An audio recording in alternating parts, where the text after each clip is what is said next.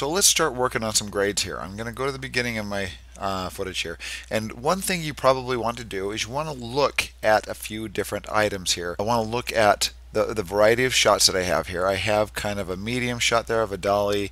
I've got a, there's a full shot. And as I move in closer, I've got a close-up. There's another medium. There's a tight close-up. There's another medium. So I've got a lot of this, for this scene here, I've got a lot of similar shots over the entirety of the scene.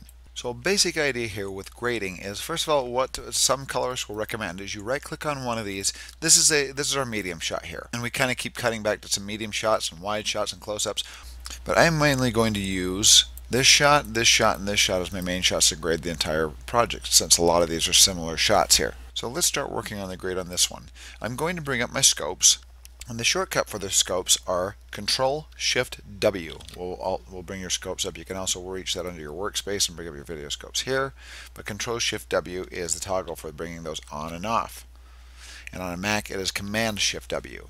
Now I'm going to grab this. I'm going to bring it up to my gallery area here, just kind of right there. This is a free-floating scope on a single screen.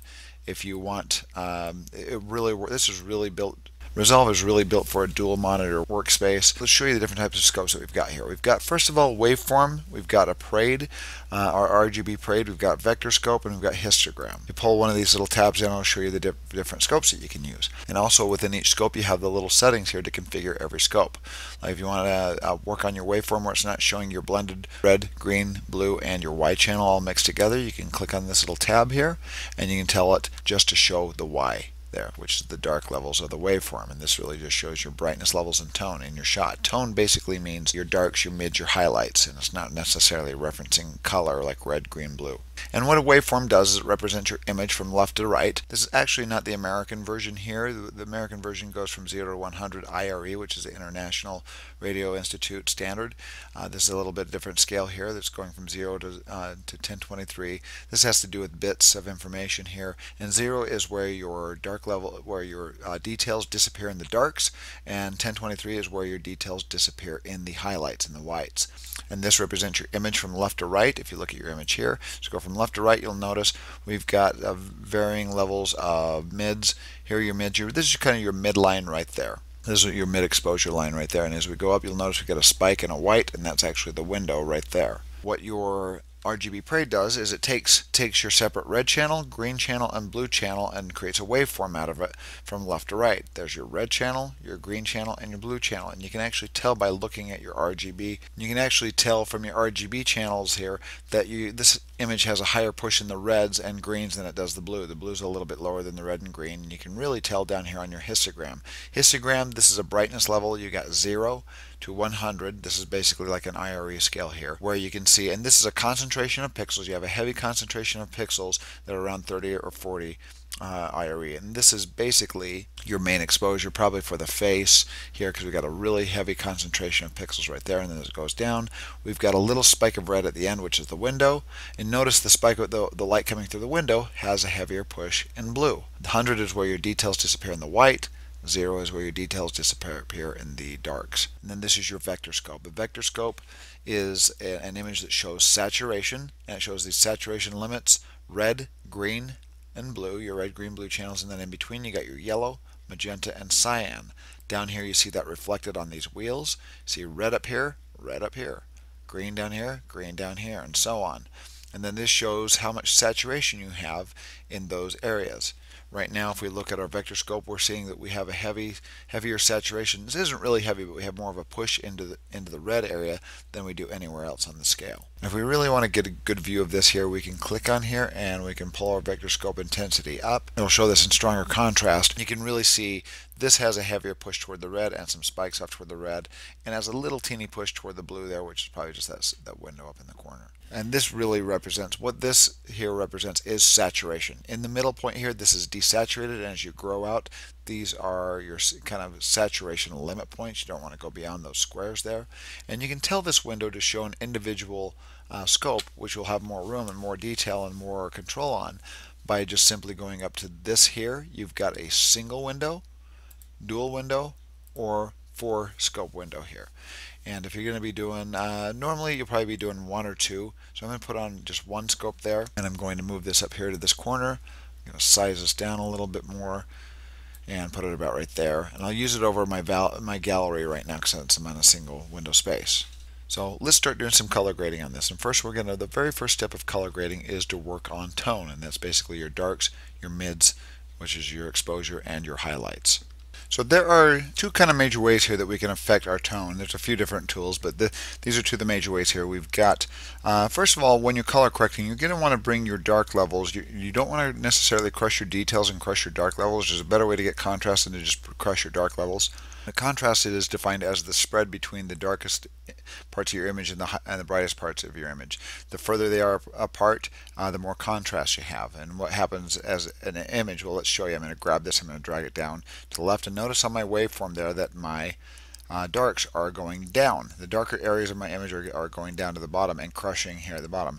And now as we grab gain and drag that up, this is what we get. We get contrast. Look at the before and after here. I'm going to hit Alt F, which makes this thing bigger. That makes this image a little bit bigger. We can get back out of that by doing Alt F or Option F on a Mac.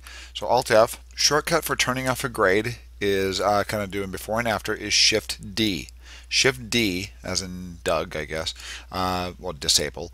Will disable the grade. Shift D to re-enable it. So look at the before and after. There's the before, kind of flatter image.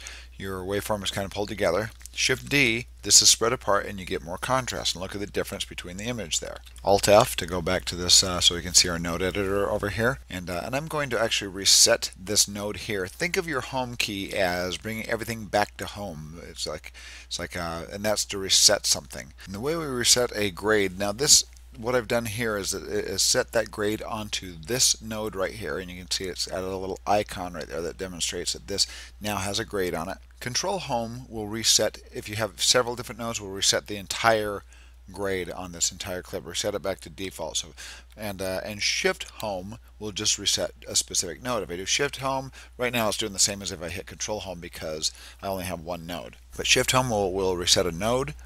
Control Home will reset the entire grade if you have several different nodes.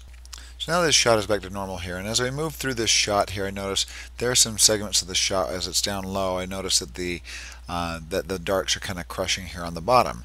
I'm going to grab that and lift that up and pull up my lift so I don't get those darks quite touching zero here and crushing my details, and restore a little bit of that detail. Now your gamma is going to be used here to fix your midtones. First of all, I'm going to look at my highlights and decide what my highlights. These windows are supposed to be blown out here to get rid of the detail outside, so I am going to bring up my highlights. Usually you'll make sure that your highlights aren't crushed, but this I do want my highlights kind of peaking, so I'm going to grab my gain, turn that up until that is just barely touching the very top there. And that's going to blow out the detail in the window, which is what I want right now. And now my gamma, kind of look at this as like my exposure. I'm going to turn down my exposure and get this exactly where I want that exposure to be. Right about there. And that is the first step of color grading, is just fixing the overall tone of the shot. And I did that by adjusting the darks. I'm going to bring my darks down a little bit more. Right there. My midtones and my highlights. Once again, offset will control this whole thing. We'll move that all up and down all at once. You can see what's happening on the waveform there. So next, let's work on color here. I'm going to go up to my waveform. I'm going to change this to my parade. I'm going to change this to my parade, my RGB parade, and look at my red channel, green channel, blue channel. Or another way of doing this is looking at our histogram as well. But I can tell by this that I've got a higher push in the red and a lower suppressed blue channel, but my green and red are a little bit higher. So one way of adjusting that is you can simply go to these areas here. You can see that I've got kind of down in the darks. In the dark regions I've got more blue. I can actually go down and grab my dark area here. And since my blue is suppressed, I'm going to grab this and start dragging it toward the blue here.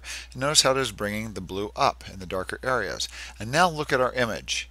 Let me do Shift D, which turns our grade on and off. Shift D, there's before, there's after. The before shot, this looks a little too warm. And now this looks more balanced here. We get more of a balanced shot. Another way you can do that is also look at your histogram. Your color histogram shows us on kind of a different way here, but you can get really specific and say, okay, I've got a blue push in this highlight over here from that, and that's fine because I want my outside light to look a little more blue, and a little push in the green and blue and then red. But now look at the shot before and after. right here, notice the blue is suppressed, the red channel is dominant, and the green channel is kind of in between there. And then afterwards, we've got these kind of in parity here, and they're looking very similar, and our shot is color balanced as a result. So that is basically your second step. You usually want to fix your tone, then you want to adjust the color balance of your shot, get that fairly balanced, and then we can move on to the next step. And the next step is really going to be contrast. Right now I've done those color grades here, the tone grades, the darks, the highlights, the mids, the basic adjustment, and my color adjustment, my balance, all on this node right here. Now if I want to do my curves on something different so I can kind of manipulate those individually, I'm going to add a node. And the way to add a node is you have a node selected. If you hit Alt S, it'll add a node after the node that you've been working on. So this is my first grade that I've done here, and this grade is going to be based on the grade that I did before, but now I can do different changes on this. So this node contains those color grades that I did before, and this one's going to be my curve. I'm going to go click on my curve here, and to quickly explain curves, this is your black node, this is your highlight node. This corner up here is your absolute white corner, and this is your absolute black corner. If you grab your darks, and this is going across, this is your mids on up to your highlights, from your dark on up to your highlights. As you grab this and drag it over, actually let's bring up our waveform and show you what's happening here. As we drag this over, notice what's happening to the dark areas of our image. And you drag this all the way over to the dark side here, it just brings everything down and just squishes it to death down in the dark corner there. I'm just going to right click on this node, just going to grab this node, drag it back, and now this is your highlight, and once again this is your white, so watch what happens as you slide this up. It's boosting my darks. So this brings them down, and this boosts them. Highlights the same. I grab this increases the highlights, boosts them up, and if I bring it down, it boosts them down. And there you go. And these two nodes will only let you stay on the edges right here. You can simply add nodes. You can go up and say, I want to control a little bit above the blacks. I want to control my just little brighter dark areas here by clicking and adding a node.